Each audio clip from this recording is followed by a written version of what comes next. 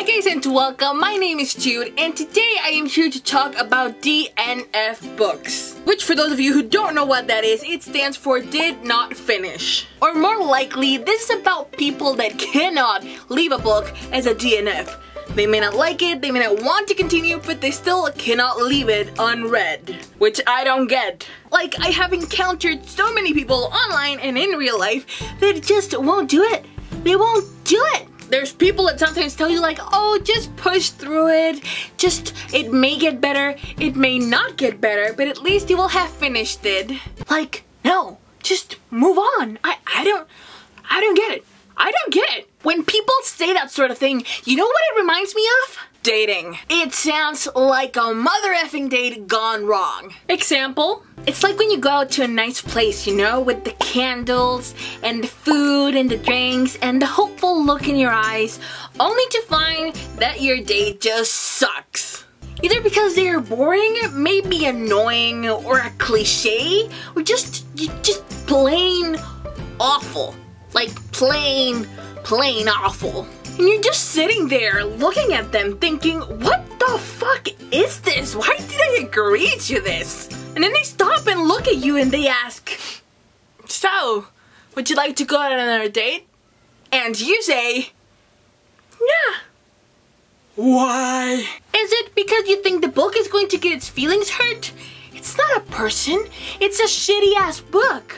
Is it because you think it's going to get better? Like, trust me, if after 50 pages it hasn't picked itself up, it probably ain't going to do so. And neither will your date. If you think they're going to get better at the second date, chances are they won't. And then there's the other reason where you go like, but I paid for it. I spent good money on it. Now, I have been through this process. I have sat down with a book and thought, well, I spent hard-earned money on this. Might as well finish it, you know?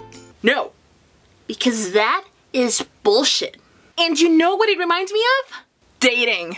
Example? It's like being at a hella nice restaurant and your date being the same little shithead of your past date and you thinking, well, this did cost a fortune, might as well go out on another date, you know, make it worth my while. And then you ask, so, would you like to go out again? Why?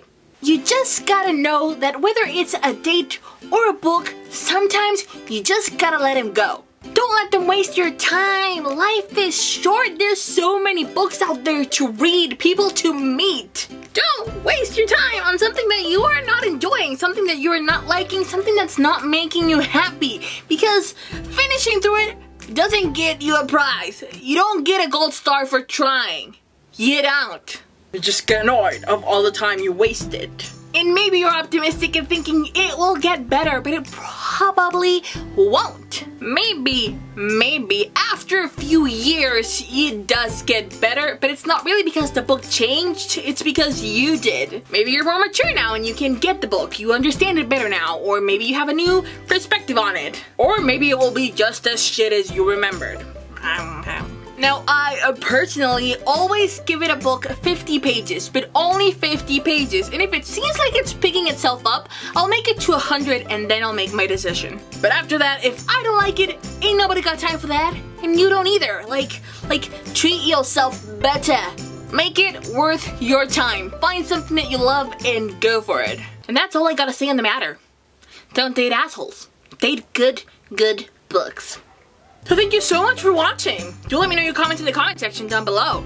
Like, do you read all of the books? Or do you actually have the courage to leave them unfinished and be like, no, I didn't like it. I didn't. Let me know. And, as always, I will see you guys in the next video. Bye.